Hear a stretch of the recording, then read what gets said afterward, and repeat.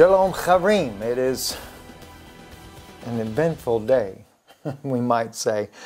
Anyway, I want to just congratulate Mr. Reuven Rivlin, who is the new president of Israel, mostly a symbolic office. But I really like him because he opposes any two-state solution and says Israel cannot be divided. So God bless him. I've read some articles here where Prime Minister Netanyahu at one time was opposing his candidacy but did endorse him. They both come from the Likud party. And I could probably see why. I know Prime Minister Netanyahu has been under a lot of pressure with all this nonsense that the Vatican is doing and the pressure that goes on there. And there's a lot of politicians in Israel. I say a lot, I guess it really depends on what we would call a lot, but there are certainly, and maybe I can just type this in just to see, Israeli politicians that support two states. But, you have Ms. Levini, a cabinet minister, who is part of the negotiation team that was very much in favor of a two-state solution.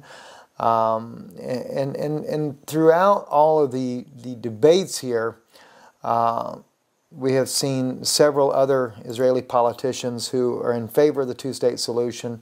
And I can't really find that as of right now, but I do intend to put some of this together for you. I want you to see that there is a divide. There are those in the Israeli government that whatever it takes to achieve peace, they're willing to compromise the land of Israel. But we have great leaders, especially upcoming leaders, such as the president, the new president here, Rivlin, who is against the two-state solution. You have Naftali Bennett, who is also a cabinet minister, the housing cabinet minister for Prime Minister Netanyahu, who is very vocal against the two-state solution.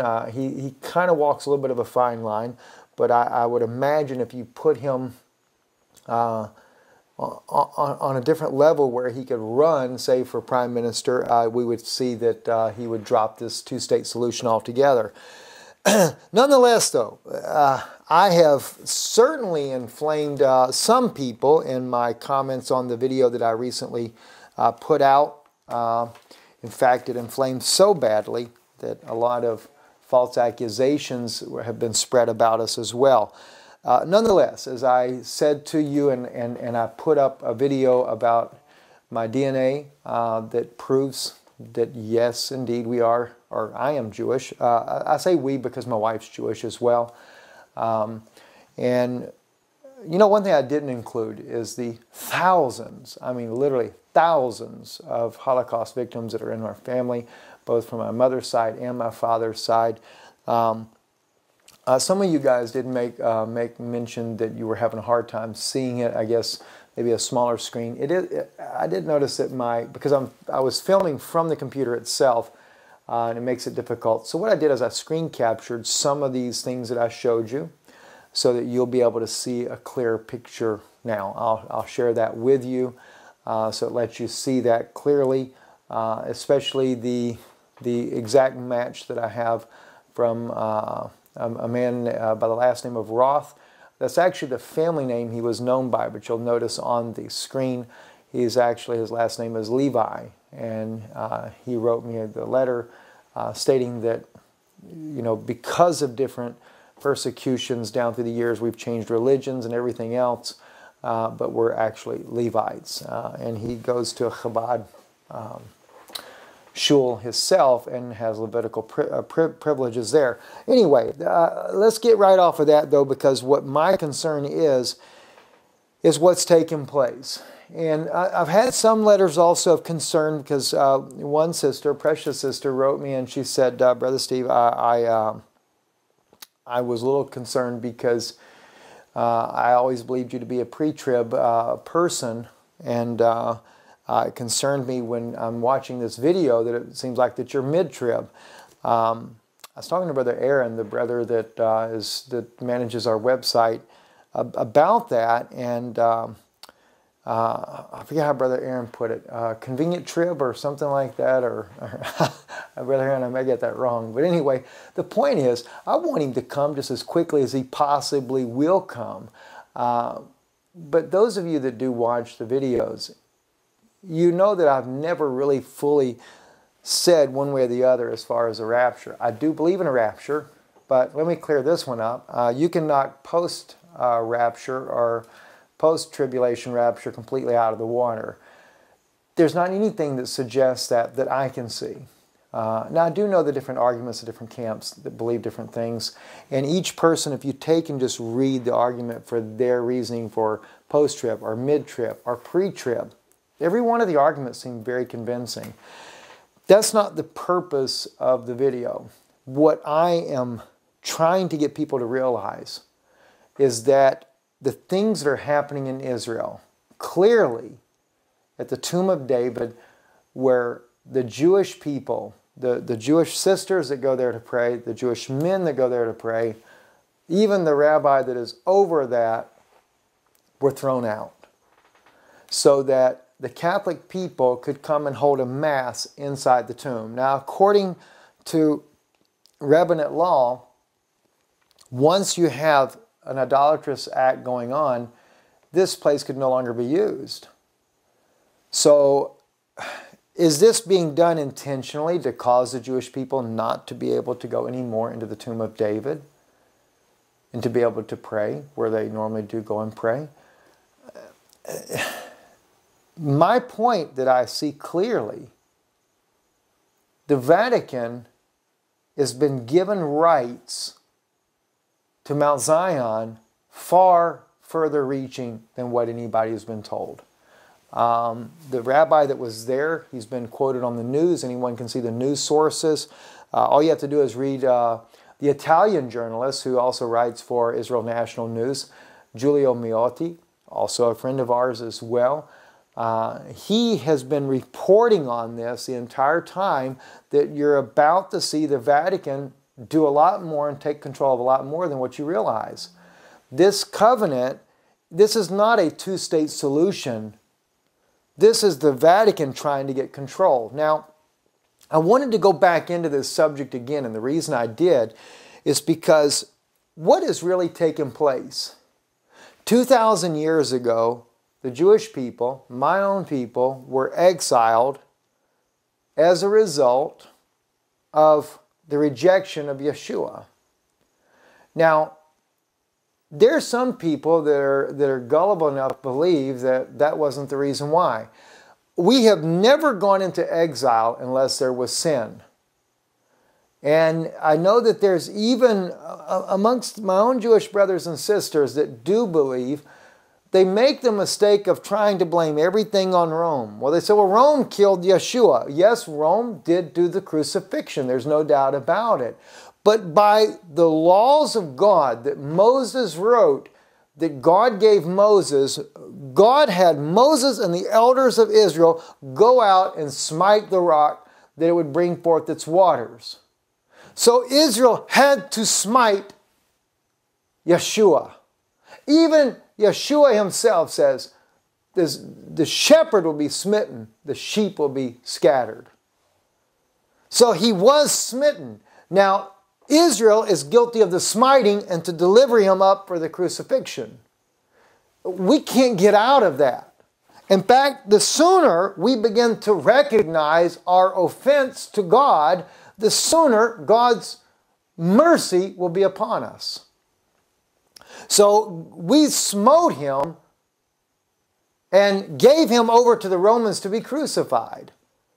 When we claimed, we cried out, our forefathers, let his blood be upon us and upon our children.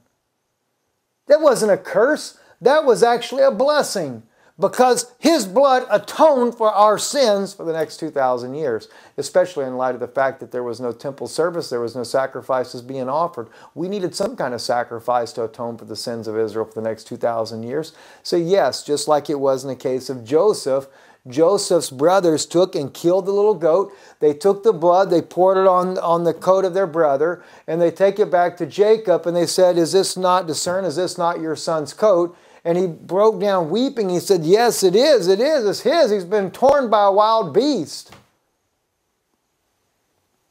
Had God not accepted the blood sacrifice of that goat that they sacrificed upon his coat, God would have wiped out 10 of the tribes. Now, ironically, Benjamin was not partaker in this, but when Joseph does reveal himself to his brethren, he puts his own cup in Benjamin's bag, doesn't reveal himself to him quite yet, sends them back on their way to the journey, and what happens? He has his servant overtake them and say, why have you done evil to my master? Stealing his cup. Wow. They start from the oldest and go all the way to the least, and when they open up Benjamin's bag, there the cup is. The innocent brother, but it's a twofold purpose. God knows that the Benjamites in the future, which would be part of the tribe of Judah, was going to cry out for the blood of Yeshua. So he puts it there showing that they're going to reject Yeshua at the communion table just as Judas did. Now Judas was not a Benjamite, but it was still, they had went and the Levites had put the children of Israel of that day, the house of Judah, which were the Benjamites, up to denying him and falsely accusing him and crying out for his blood. So what are you going to do about it? The other thing is the cup is put in Joseph's bag for what? It's to tell the Jews of today, we were guilty, though we were not there, though we were innocent, we were not the ones that put him on the cross. We like to pass the buck. The Romans did it. That's the same thing that happened in the Garden of Eden. God comes to Adam when Eve tells the truth of what happened, and God comes to Adam and he said, he comes to Adam first. He says, the woman you gave me, she did it. He's not man enough to take responsibility for his actions. At least Eve tells the truth. She said, the serpent came and he gave me and I did eat. He beguiled me. He deceived me. She's actually the only one that tells the truth in the matter. Adam just is scared. He wants to get it off his hands. So this is what we have with Israel. And don't tell me I'm condemning my own people. The thing is I love my own people. I'm trying to get them to wake up, and we got to recognize where we've made our mistakes. Clearly, in the prophecy of Zechariah 12, Ezekiel, by the way, Ezekiel prophesies of the house of Israel being restored, right? And says that they're dry bones and said all of our hope is lost, but yet God raises them up a mighty army. That's the house of Israel. It has nothing to do with the house of Judah. But ironically, according to Zechariah chapter 12 here, he says here in the 10th verse, and I will pour upon the house of David and upon the inhabitants of Jerusalem the spirit of grace and supplication, and they shall look upon me whom they have pierced. The Jews mostly translate that as thrust through. I actually think it's not speaking of the piercing of his hands and feet, but I think it is thrust through. I think it's when the Roman soldier shoved that spear in his side. That's really where I think that comes in at. So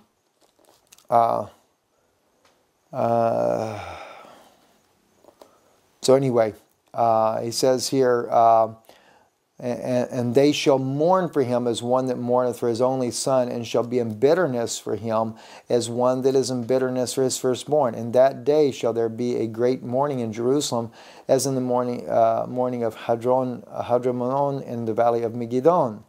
And the land shall mourn every family apart, the family of the house of David apart, and the wives apart, the family of the house of Nathan apart, and their wives apart. By the way, that's the tribe of Judah. Both of them are from the tribe of Judah. The family of the house of Levi apart, and their wives apart. That's the Levites, of course, that were there, the Pharisees of Yeshua's day that were guilty of condemning Yeshua. And their wives apart, and the family of Shimei. Shimei is the tribe of Benjamin, just like we know in the story of David from the book of Kings. What did David do in the story of the book of Kings there? David, when he was going over and he wept over Jerusalem as he's leaving because he was what? Rejected. Absalom Absalom, actually his name Abshalom is his actual name in Hebrew, but Absalom, he was David's son that never recognized that his father was truly the right heir to the kingdom, and he exalts himself as his father was getting older to be king over Israel through a false deal there. The people fell for it, and David, rather than letting his men kill him, he takes and has mercy, and he tells his men, "We'll leave." They go over onto the across the Kidron Valley, up on the Mount of Olives. He weeps over Jerusalem, and just like Yeshua did. And on his way up the hill, as they're leaving the country there, Shimei, one of Saul's sons, come out throwing rocks at David and his men, cursing them. And David's men said, "Let me cut that dog's head off his body." But David said, "Let him alone. The Lord has told him to do this." Now, so it's no strange thing that when God speaks about Zechariah and he says the family of Shimei, he's bringing out Shimei as a Benjamite for a reason. Now, ironically, in the story of David, when David does come back, he has the two priests that stayed behind, like two witnesses. They got the people in one mind and one accord to receive David with one heart, as the Bible says. Now, David, as he's getting ready to come back, a very interesting thing happens. Shimei meets him at the river in full apologetic mode. Another interesting thing that happens as well was David was weeping bitterly at the death of his son Absalom. And I always thought that was kind of strange. Why would he weep so much over Absalom? In fact, he makes a comment. He said, "I would to God that I could have died in your place." Well, he was playing out the perfect type of Yeshua. And what David could not do, Yeshua could do. David wished he could have died for his son and not his son have to die. And David's men could have easily put down the rebellion. When Yeshua was here and Peter cut off the ear of the high priest's servant, he could have easily put down the rebellion of all the priests that were coming after him to take his life. But he said, "Put away your sword."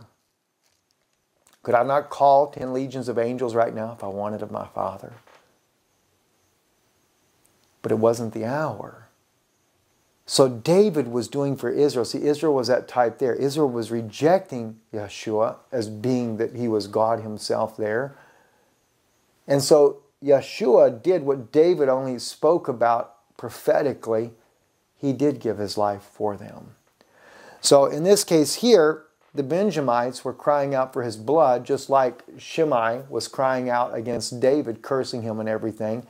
But when David comes back, Shimei realizes he had done wrong and repents. That's why we're seeing the story here in Zechariah. When Yeshua does return, they're going to look upon him whom they thrust through, whom they pierced. And that may very well mean the hands and the feet. I'm not saying that it doesn't. I bring this point out about the thrust through because it's normally an argument amongst the Jewish rabbis that doesn't actually say pierced. You know, thrust through and pierced really are the same, but also he was thrust through with the spear. I kind of find it interesting about the spear because when they did, that's what caused the water to come out of his side, separated from his blood, which to me represented the fact that the waters of life were inside of him and it released the Spirit of God that was in him that could come back upon the believer, or the Holy Spirit that we're to receive. So at any point, I wanted to bring that out to you. So anyway, so we have this here, the different families that come back, Shimei, and all the families that remain, every family apart, and their wives apart, which were the Samaritans. Samaritans have always been in Israel. They've never left from what history has taught us about this. So, but anyway, so the point is, our people were scattered for a purpose. And one thing I wanted to mention to you, let's see if I can bring this out real quick here.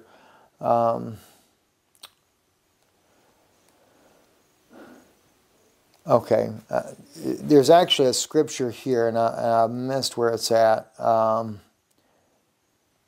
A burden stone, let's see, for the people, and all that burden themselves with it shall be cut off in pieces, and all the people of the earth shall gather together against it in that day, saith the Lord. It's here in Zechariah 12. It's where he promises to bring back Judah first, and the reason being is because he has to deal with Judah and their sins. Also, clearly we do see, though, in Zechariah 12 here, that Israel, he's bringing back only the tribes that were there present when Yeshua was here on the earth. The house of Israel does not have to come and look upon him whom they pierced, because they weren't there. They weren't guilty of it. They had no part in that to begin with, so therefore we don't see them there in this particular instance here. So anyway, another thing I wanted to bring to your attention, and that is, I meant to bring it out in the video the other day, was Ezra. Just as a reminder, Ezra was faced with the same problem that we're faced with today, and that is that the leaders of Israel in the Second Temple period had married into amongst the Babylonian daughters. So we find this in several different places here, especially in chapter 9, verse 1. Now, when these things were done, the princes came to me, saying, the people of Israel and the priests and the Levites have not separated themselves from the people of the lands, doing according to their abominations, and even the Canaanites, the Hittites, and the Perizzites, and the Jebusites, and the Ammonites, and the Moabites, and the Egyptians, and the Amorites, for they have taken of their daughters for themselves and for their sons, so that the holy seed have mingled themselves with the people of those lands. Yea, the hand of the princes and rulers hath been chief in this trespass. So quite frankly, that is true. And even today, the Vatican is modern-day Babylon. And, you know, the natural Israeli citizen has really nothing to do with this two-state solution. I mean, there are some of them that are vocal, that say, you know, we'd rather have the peace, do whatever you got to do to make it happen. But for the most part, we see a handful of rabbis that have embraced this. We see a handful of politicians that are courting the Vatican, especially Shimon Peres being definitely one of the guilty ones in this regards here.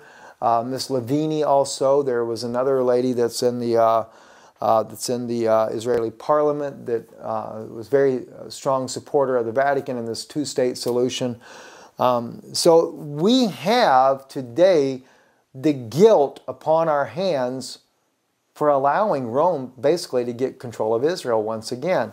Now, that's what I have said that has really inflamed a couple of people.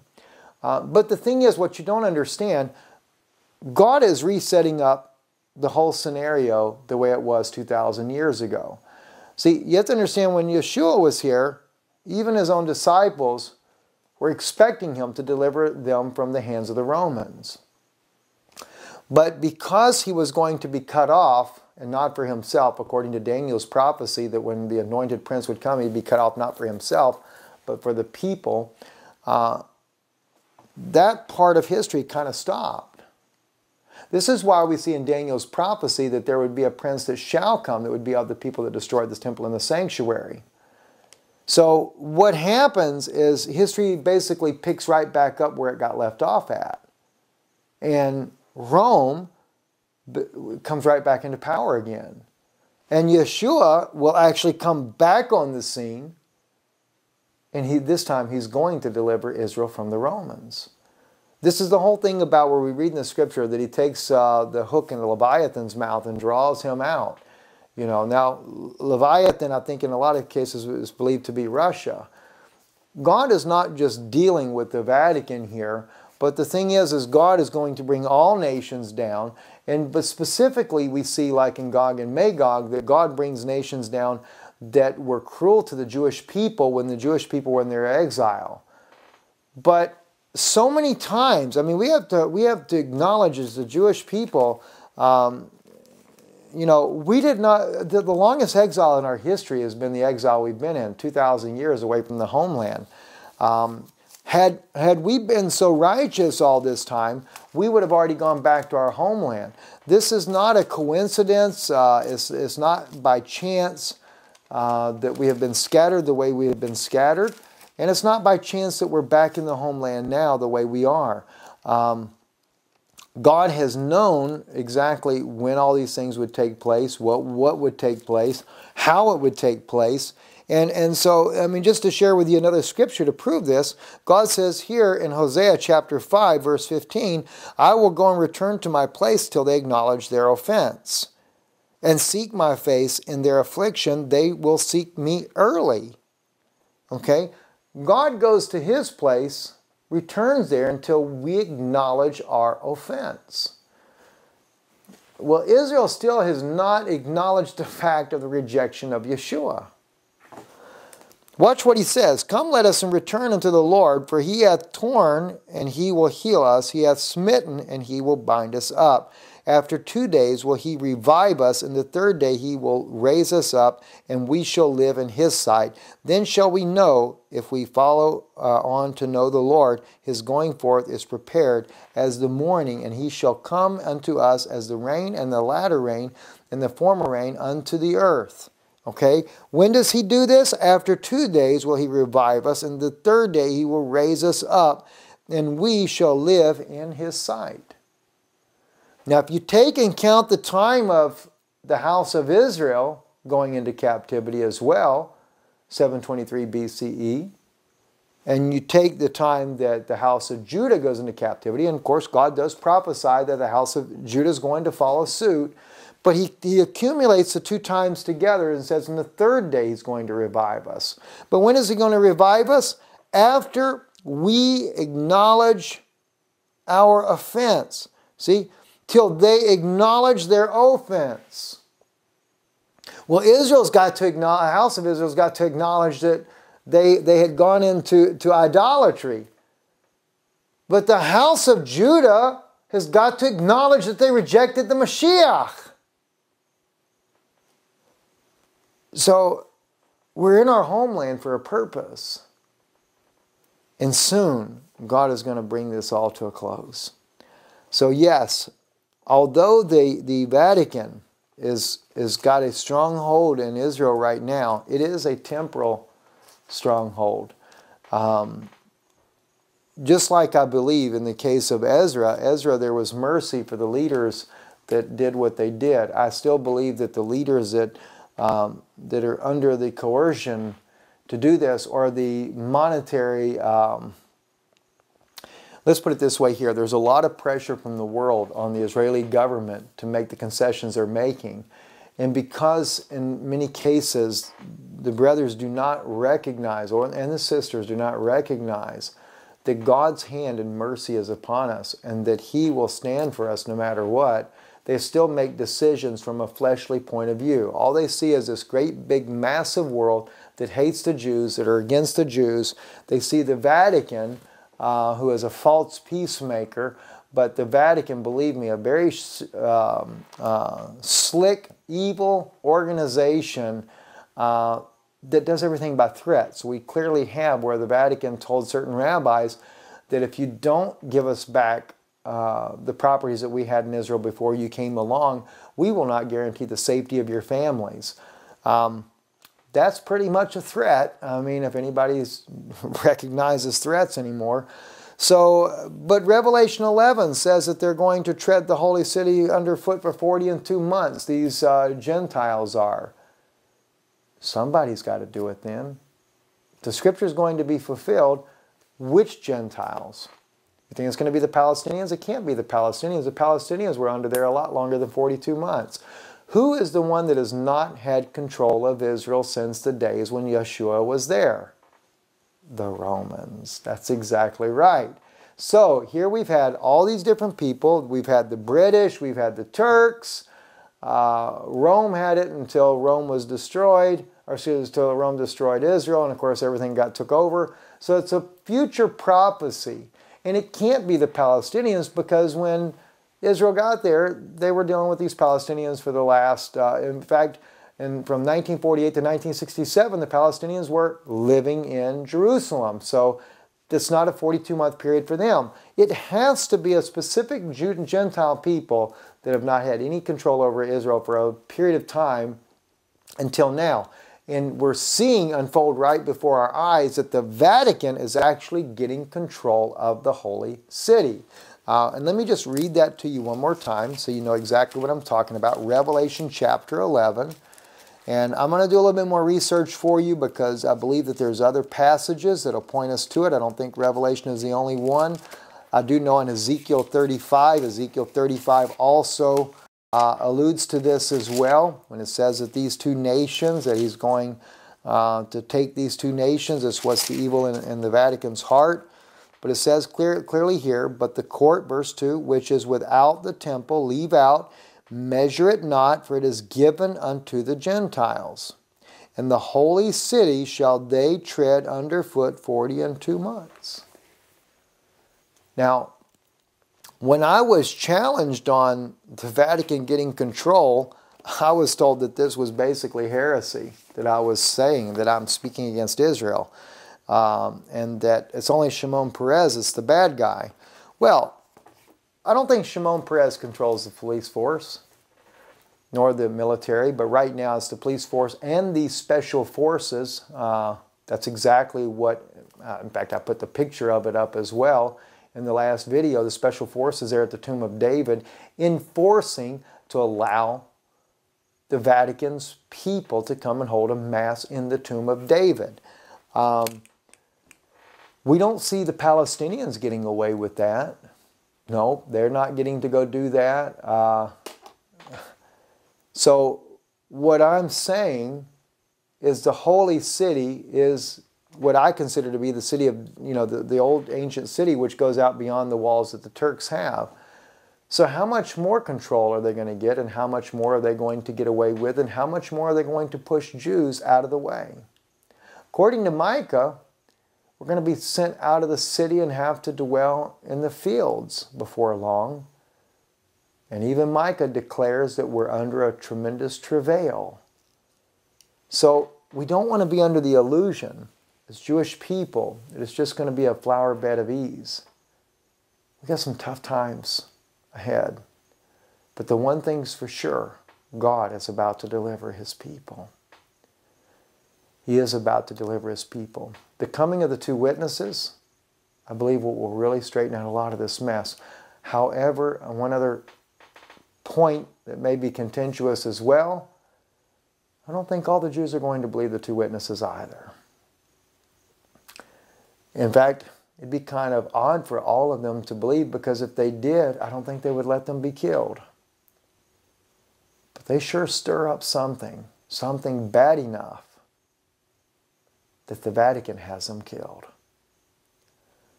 Which brings us to another point. When are they coming, and when would they be killed? I say that because the Vatican clearly is only going to be given 42 months to tread over the old city there. Then the covenant will be broken. It almost stands to reason that they would come near the beginning of this covenant. Because once the covenant is broken, Israel's going to go against everything and everybody, and Israel will, as Micah puts it, they will turn their plows into swords and their feet into hooves of brass, and they will beat their enemies down. At that time, they would actually protect the two witnesses. I'm afraid, though, that the death of the two witnesses is what causes the Jews to recognize that they have deliverance. And that's where they break their covenant. When they see them raised to their feet and know that assuredly God sent them as a witness of the resurrection, that Yeshua indeed was indeed Mashiach. I'm Stephen Ben Danoon with the Noon Institute of Biblical Research. We love you. God bless you. And trust this has been a blessing. Good night. Laila Tov.